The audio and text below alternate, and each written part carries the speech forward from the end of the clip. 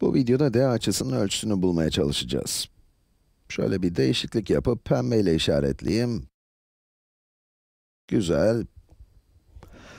Evet, her zaman olduğu gibi videoyu durdurun ve bu açının ölçüsünü kendi başınıza bulmayı deneyin.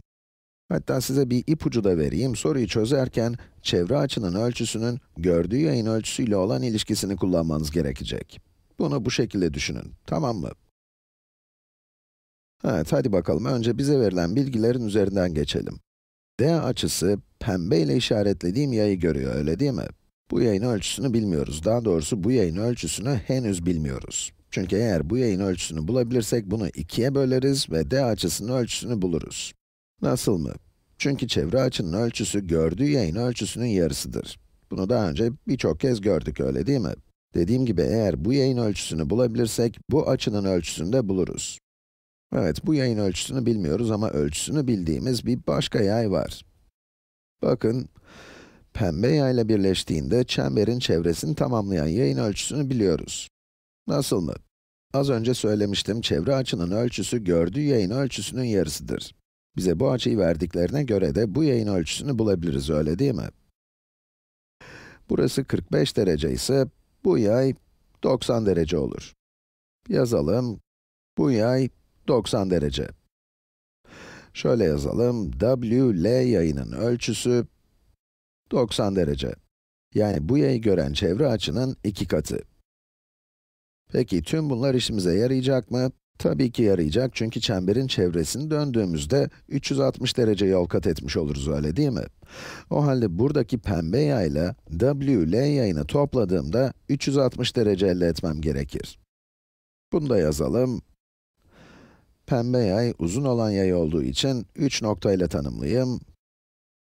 Evet, LIW yayının ölçüsü artı WL yayının ölçüsü eşittir 360 derece. LW yayının ölçüsünün 90 derece olduğunu biliyoruz. Buraya 90 yazalım. İki taraftan 90 derece çıkardığımızda ise uzun yayın ölçüsünü 270 derece olarak buluruz.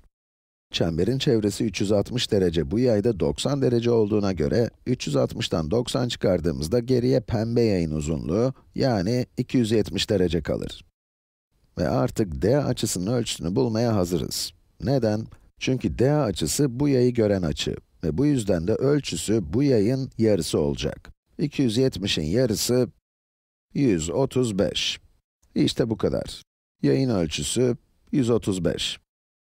Şimdi size ilginç bir şey göstereyim. Eğer dikkatli bir şekilde bakarsanız 135'e 45 eklediğimizde 180 elde ettiğimizi, yani bu çemberin içine çizilmiş dörtgenin karşılıklı açılarının bütünler olduğunu görebilirsiniz. Peki sizce bu her zaman böyle mi olur? Bir çember içine çizilmiş herhangi bir dörtgenin, bu arada dörtgenin bütün köşelerinin çember üzerinde olması gerektiğini de hatırlatayım, karşılıklı açıları her zaman bütünler açılar mıdır? Evet, bu konuda düşünün, hatta vaktiniz varsa bunu ispatlamaya çalışın. İspatlayabilmek için aslında az önce yaptığımıza benzer bir çalışmayı genel ifadeler kullanarak yapmanız lazım. Örneğin 45 derece yerine x kullanırsanız, bu açının ölçüsünün 180 eksi x olduğunu ispatlamanız gerekecek.